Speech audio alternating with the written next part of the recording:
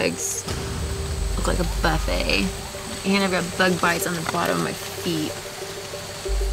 So I just feel like a big part of the food chain, not on the part of it I want to be on. She's ready to gnaw off her own skin. I mean, I've never seen someone bitten by so many insects like Samantha is. I wish I could take some of them for her. I wish we could share the weight of these bug bites because she is really going through a lot right now. I can't function. I mean, I'm about to pass out.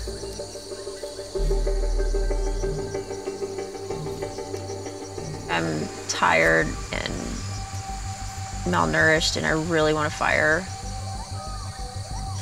I don't feel very good. Oh. My 2 kids.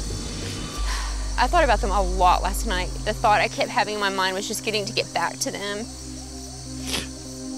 I miss their voices. I miss their hands. I miss their hugs.